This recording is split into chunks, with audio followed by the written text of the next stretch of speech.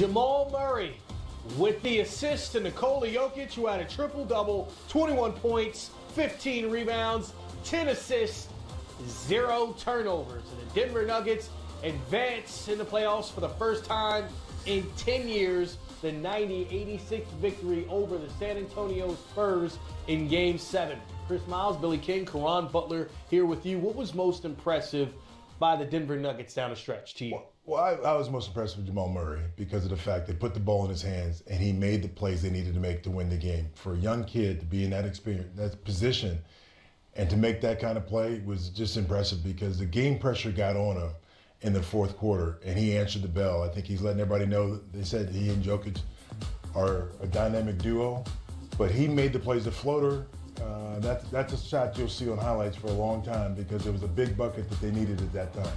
It was huge, and it was a momentum booster. And talk about that energy in the Mile High. I thought it was electrifying. But look, I thought Joker performance was just amazing. Having a triple-double, 0 turnovers. Like, bro, that's next level right there. That's big time.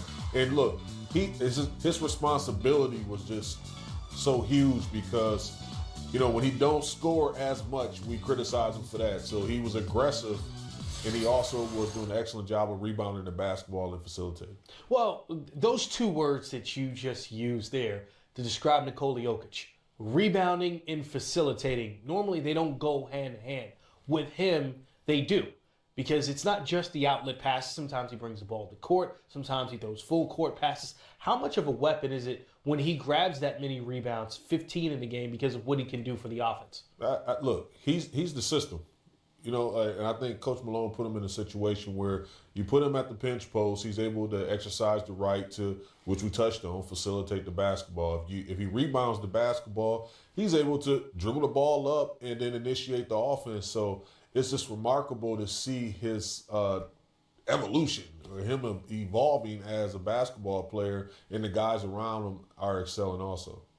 Yeah, I mean, I like this team, and for them to get a win like this, Game 7, against an experienced team, a well-coached team, and Greg Popovich's team, it's going to do a lot for their confidence going further, because if they would lose this game, it affects them until next season. Now they win, they can build on it going into the next round, and so they've got a young group that grew up a lot tonight in this game. And they had a double-digit lead late in the third quarter, early in the fourth quarter, and San Antonio went on a 14-5 run.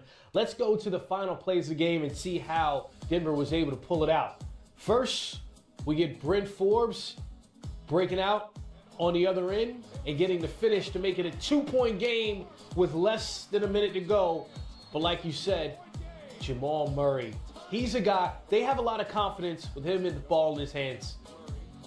And right here, that's a shot he didn't go too far. It's a shot that he's taken before, so it was a comfortable shot. And a lot of guys wouldn't want to take that shot. And here's where you say defense wins championships. How about that? I believe that's Torrey Craig getting a hand on it, Jokic getting the rebound. And then why not foul here? I was yelling with 30 seconds when you got to foul, you got to foul. So it was just shocking that they didn't foul and allowed him to dribble the clock out and to win the game. Yeah, I think Pop was yelling also, but you cannot hear nothing in that building. He ran outside of the coach's box to try to get in the ear of Patty Mills and Rudy Gay or someone to run up and get that foul. But when you have a veteran team, going situations, time on the clock, you should know that, right? Well, you should, and that's the coach is going to be yelling on that side, but you got Patty Mills, a veteran guy, DeMar DeRozan. They all should know time, score, understand that situation. It's not like if you reverse the roles and that was Denver, you could say it's a young team, but this is a veteran team. They shouldn't have to take Greg Popovich to be yelling, "We need a foul" in that situation. Yeah, it was a 2-second difference, so you knew you had to foul to get yourself some time. I mean, look, we talked about this prior to the start of the series and the difference between Greg Popovich. We know his history as far as, where he stands with most wins in NBA history and also in postseason history as well, being atop that leaderboard. But Mike Malone, it seemed as if his players made the right decisions down the stretch. Is that kudos to him in seeing how those guys were able to make all the right choices? Absolutely. I think he's on that short list when you talk about Coach of the Year. It's him, Coach Nurse, Bud, Doc Rivers, and Nate McMillan. So all of those guys done a remarkable job all season long. But to see him come out of timeout situations and get that lob for Murray, that was an excellent draw up, and I felt like that was the momentum swinger for those guys, and they just did a remarkable job of keeping their composure. Even when the game got close, I told you it wasn't going to get the 4. It got the 4. You did. Yeah, it got the 4, and he initially called the timeout, stopped it, and got things trending back in their direction. And the big thing is for a coach, they can do all the planning, preparation, and practice, but you can't create this pressure in-game experience. And for his guys to respond shows a lot of composure that he's put up upon them, and to understand the situation, because you go through game situations in practice and you run it, but now you got the fans. It's Game 7, and those guys went out and executed. So I mean, Jamal Murray, a lot of credit goes to that young kid, because a lot of kids in that situation don't want to be in that, don't want to have to take that shot, because they don't want to be the guy to say, well, you lost us the game because you turned it over, didn't want to take the shot. We were watching earlier, Ben Simmons talked about him. When he gets in that position, a lot of times he doesn't want to shoot the basketball. And so you saw a young kid tonight that did it. You used the term turnovers. And San Antonio Spurs had 6. Denver Nuggets had just 6. So both teams took care of the ball, and that's why you saw such a close game. Here's Greg Popovich.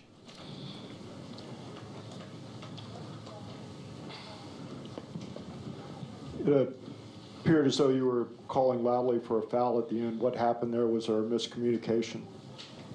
Well, obviously, he didn't hear anybody because he didn't foul.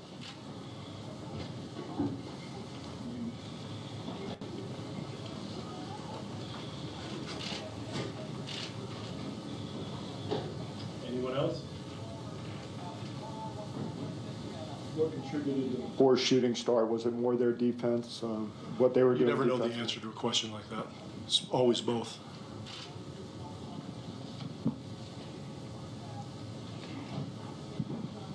Coach, your overall thoughts of the season? You know, group of new guys together, still get it to a Game 7 first They round. did a good job.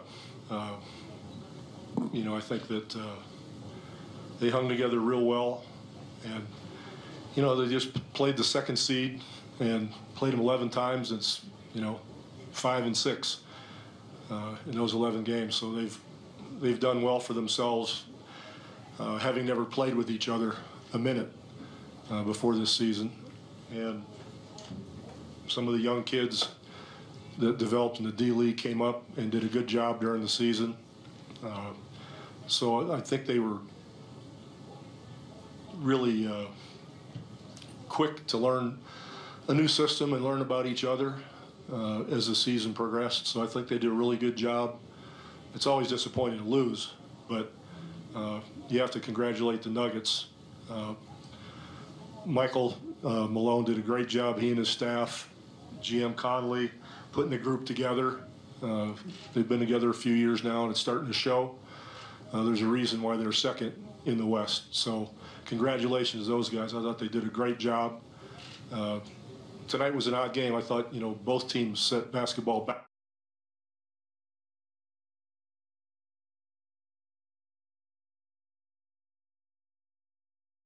back in the first half. Get a glass of wine and watch it on TV, but it got better.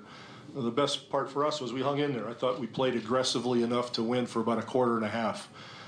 We just didn't have the same pace and aggressiveness for about 2.5 quarters, and then finally got it, and then made it a basketball game. So that's disappointing, but nice to see that the group didn't hang their heads and came back in and had an opportunity. But Denver, they did a great job. I'm really happy for them in a strange sort of way. Your thoughts on Nikola Jokic? You had a great one in Tim Duncan. I don't want to put him up there with Tim, but your thoughts on the way he plays the game? Yeah, a little bit too early for that, but your thoughts on the way Jokic plays the game? Have you been in these sessions before? I've said this like 10 times, and I'm not writing your article for you. Ask one of your colleagues. He's magnificent. Magnificent. I'll just leave it at that. Pop, you mentioned. Yes. You mentioned to Jabari that this was a new team and you liked the way it came along. Are you kind of excited about a second year with the same group and your contract is up? Do you expect to sign a new one? I won't be the same team because DeJounte Murray will come back. And, you know, he's our best defender. You know, he was our point guard when we lost him at the beginning of the year. That made it tough. Well, Derek wasn't there either, was he? He was hurt, but Bryn Forbes was the point guard. Scared the hell out of him. But it helped him progress as a player for sure. So it'll be a different team just simply because DeJounte will be back, assuming everything goes well. So we were expecting big things out of him. So the team will be deeper, obviously, next year. But be that as it may, the West is tough. There's other teams that didn't make the playoffs, so you're going to be hungry to get into the playoffs. It's a lot of good teams. Okay. Have a good weekend.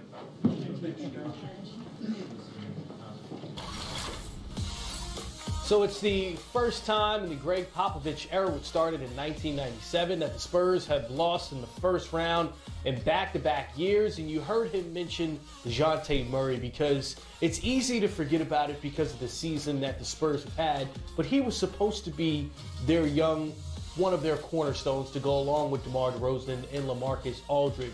So the fact that they get him back next year, that's already an addition that Pop clearly is looking forward to. Yeah, absolutely. And look, it wasn't easy for me to forget Murray just because of the simple fact that when I had the opportunity to, sit down with Pop and talk to him, he was just saying, the most important thing is the development of Murray and what he brings to the table and his tangibles, and he's going to be out there for lengthy periods of time.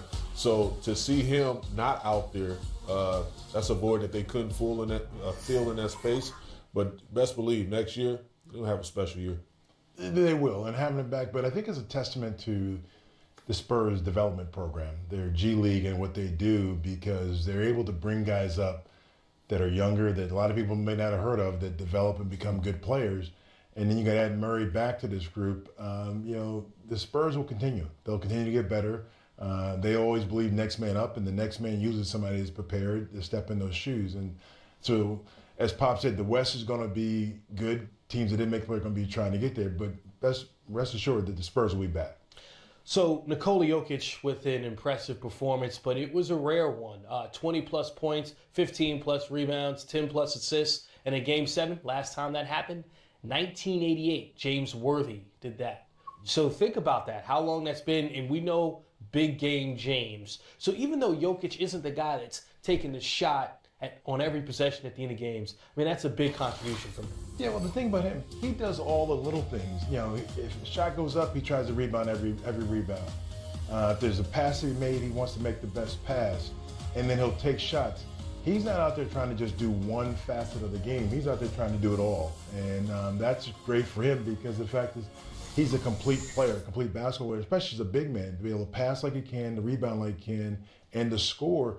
You don't find that in a lot of big guys that are willing to do all those facets of the game. It's like, Bill Walton, who did a lot of those things. I think you really touch on it, man, when you say he does everything and he's a complete player, because so many times you're just a designated guy to score the basketball. You're a designated guy to defend and protect the paint, or a designated guy to facilitate, to keep the ball moving from an offensive standpoint. But for him, his responsibility is extremely heavy, and he does a remarkable job night in, game out, of just being consistent in that space. And looking deep inside of the box score. Those 15 rebounds, 5 of them offensive. Big difference in this game. Denver, second chance points, they won 17-8. Right? So when you try to figure out, okay, what was the biggest difference in a game in which there were a lot of missed shots because the Spurs struggled to connect early on, and Jamal Murray 1 for 6. Those second chance points, really something you can hone on and look at Nikola Jokic as being a big part of that. Yeah, and that's how you win Game 7. It's the little things. It's not Jamal Murray's floater, which it was big, but it's those second chance points to give you extra opportunities to rebound the basketball, especially in a game where there weren't a lot of points, especially in the first half. So when you get those second chance points, it gives extra rebounds. It's all those coaches always talk about. We got to do the little things. We got to get the hustle plays. And Denver does that, and they do it all year long. They do the hustle thing, and it starts with Jokic. Yeah, and on the flip side of that, Spurs ended up with just 8 offensive rebounds, right? So if you look at Jokic with 5 for the Nuggets, I mean, that's a big swing in that way. Let's talk a little bit about Jamal Murray. Started this game 1 for 6, but man, didn't lack confidence. 8 for 13 in the second half, and that includes that last three-pointer that almost went in. So really, he got hot when his team needed it most, but he had that confidence to keep taking the shots. Well, we're going to talk about that a little bit later because here's Mike Malone.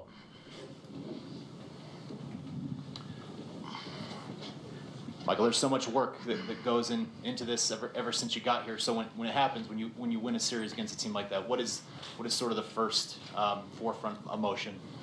Yeah, obviously you're extremely happy and proud of your guys.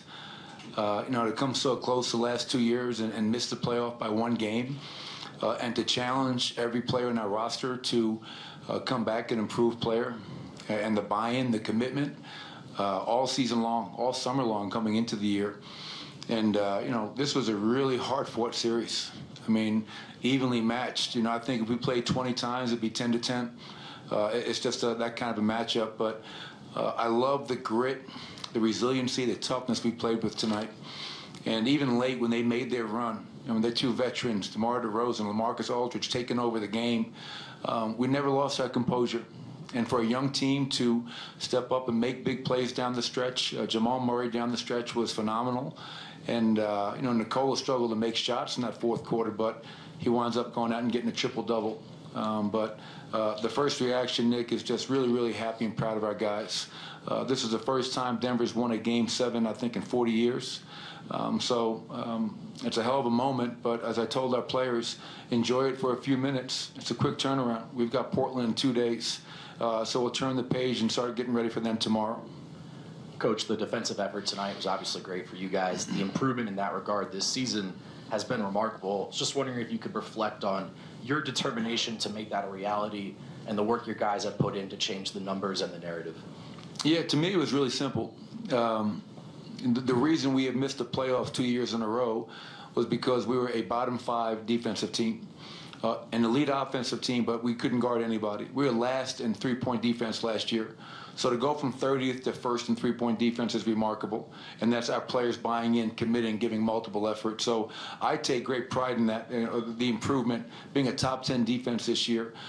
And if you look at the 7 games, the 4 games that we won, our defense was really good.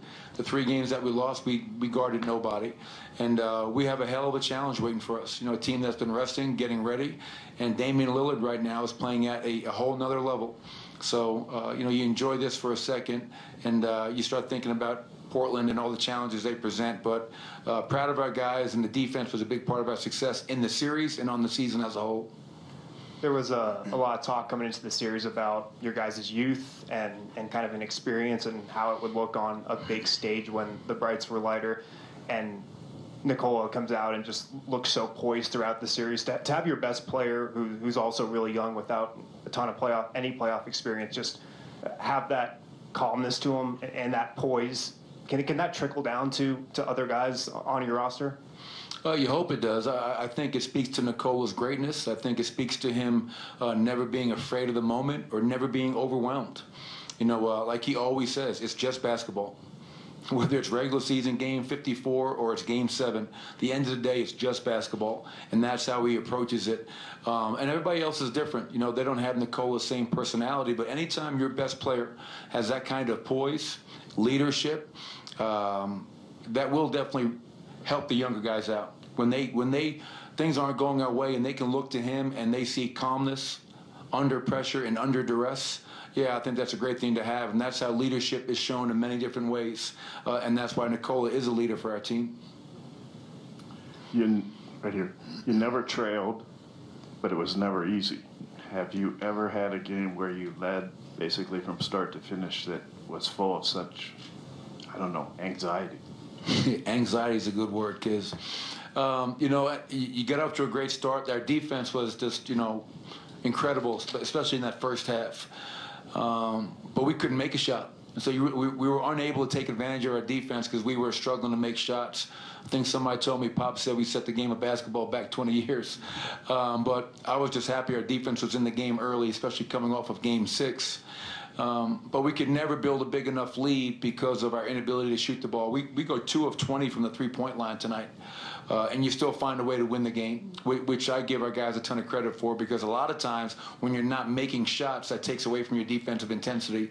And I never felt that tonight. Our guys had a next play mentality, and what a marked difference from game 6 to 7 in terms of how we played, physically, aggressive, and a hell of a lot more discipline. Michael, you talked the last couple days and all season just about how the Nuggets have fought to get home court advantage. Have you ever seen a game end like that where, like, the Spurs couldn't hear whether or not to foul?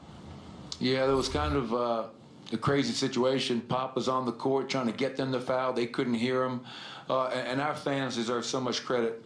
You know, one of the things, I was just telling Josh Kroenke this, I love thinking about 4 years ago when I got this job, and you looked in the stands, it was witness protection night.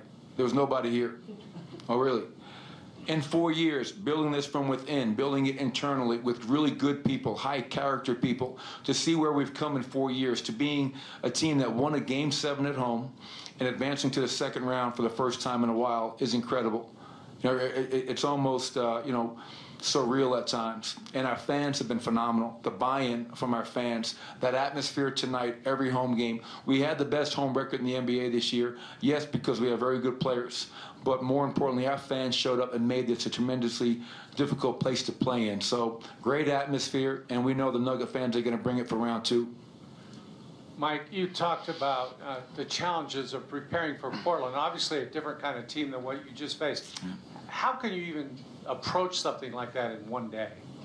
Well, it's, you know, one thing I can maybe allude to would be during the regular season, we had the best record and third best record in NBA history on the second night of back-to-backs. And that to me shows our team is able to turn the page, refocus, and understand who we're playing the next night. So hopefully we can use some of that getting ready for Portland, because it is a challenge. They've been resting. They've been waiting for us, or San Antonio, whoever won tonight. But the good thing for us is they're a division opponent. We played them 4 times. We know them well, and we know their personnel well. Still going to be a hell of a challenge, you know. But I think our guys are definitely excited for that challenge. Coach, you were saying before the game that you'd play Jokic 48 minutes if you had to. He came up about 4.5 minutes short. I'll make it up for it next game. Was that maybe the most impressive thing about him tonight, that he hung in there against a very physical defensive approach from the opposition for almost 44 minutes? Yeah, we ask him to do so much. I mean, so 44 minutes in and of itself is pretty remarkable in a Game 7 for a guy that's never played this many games. And then you think about how much we ask him to do offensively and defensively, being the centerpiece of our offense, a guy that makes plays for everybody throughout the night. And defensively, he's guarding every pick and roll or in the post. I started questioning myself a little bit to start that fourth quarter.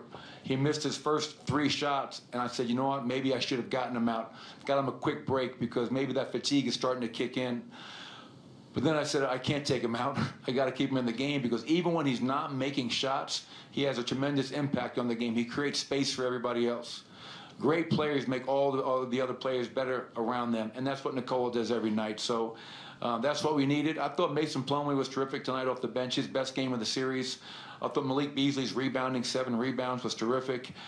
Late in the game, we had a possession. We got 3 or 4 straight offensive rebounds, which was a big part of that fourth quarter. So great team win. I'm so happy and excited for our group. Coach, you generated a lot of open looks in this series, and you guys just missed a ton of them off of great action. Are there things that you think you can shore up and improve on going into that series versus Portland? And also, the other question is, going into these playoffs, the coaching staff, the players all said about how this would go. We don't know. We don't know until we get there. What did you learn from the first playoff series? Oh, I think we learned that Nikola Jokic is a special player. You know, I knew he'd play well. I didn't know that he would average near a triple-double in 7 games. You saw Jamal Murray, I think, you know, in the 4 wins, he was spectacular. The 3 losses, he struggled. And that's a constant conversation between he and I about his challenge to be a great player will be consistency. And tonight, on the biggest stage in the biggest game, we don't win that game without Jamal Murray. Big shot after big shot. I think he had 16 points in the second half. So you learned that our guys understand what it's going to take. They're resilient, they're tough, and they believe in one another, which is really strong. What was the first question? Forget it? Yeah, I don't know. I'm one question at a time. Coach, you've kind of mentioned this a bit. I haven't. There's a lot of things I think maybe people nationally don't know about this team, but the one thing I've never heard people nationally say or talk about is the grit and resiliency. You just mentioned that. You kind of talk about this series and maybe how that was the best example of them bending often but not breaking. Yeah, I think, you know, in the playoffs, it's such an important component. You know, to have that grit and resiliency and toughness. It helped get us here, obviously, to win 54 games, to have the best home record in the NBA, to go 12-1, whatever it was, second night of back-to-backs. But when you're playing against a veteran team like that, with arguably the greatest coach in NBA history, you know, game one, we didn't perform. What I liked about it, though, we answered the bell in game two.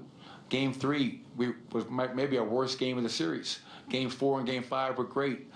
Game 6, what I was really proud of, Adam, was after Game 6, I didn't have to get up in front of our team and tell them all the things they didn't do. They already knew it. They owned it.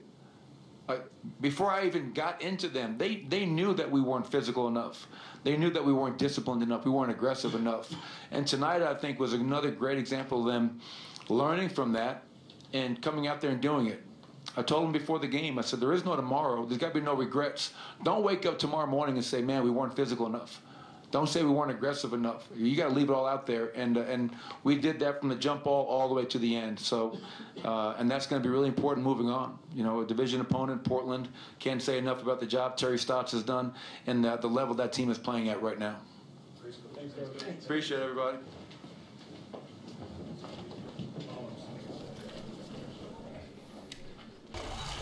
Let's welcome in Joe Borgia, Senior Vice President, Replay and Referee Operations. Okay, during the second quarter of tonight's 76ers-Raptors game, Fred VanVleet was called for a blocking foul as he attempted to stop Ben Simmons from driving towards the basket. Joe, how close of a call was this, and what made it a blocking foul on VanVleet? Well, Chris, this was a very close call. As a matter of fact, VanVleet initially was in a legal position. So to draw the offensive foul, he has to beat Simmons to the spot, and he has to be directly in his path. And what you're going to see here is he does that right here. However, he makes the mistake of moving forward and slightly to his left as Simmons makes a move around him, and therefore he ended up initiating the illegal contact, and that's why a blocking foul was called. During the third quarter of tonight's Spurs-Nuggets game, LaMarcus Aldridge made a jump shot from the corner and wanted a foul call on Nikola Jokic. Joe, how does the term hand is part of the ball factor into this play? Chris, any part of the hand that is touching the ball is considered part of the ball. Therefore, a defender is allowed to hit it. And what you're going to see on this play, Aldridge, you see him go up for the shot. Jokic reaches in. Now watch what's here. We're going to freeze this play down here. His hand is on the ball, and that is the only part of the hand that Jokic hits. So in essence, Jokic hits the ball, even though Aldridge does feel it on his hand. But by rule, Jokic hit the ball, and therefore it is not a foul. It is a legal defensive play. Joe Borgia, thank you for your time. We appreciate it. Thanks for having me, Chris. DeMar DeRozan started the game 1 for 10 from the field, but he finished with a flurry. Wasn't enough. We'll hear from Spurs and Nuggets players next on Game Time Live.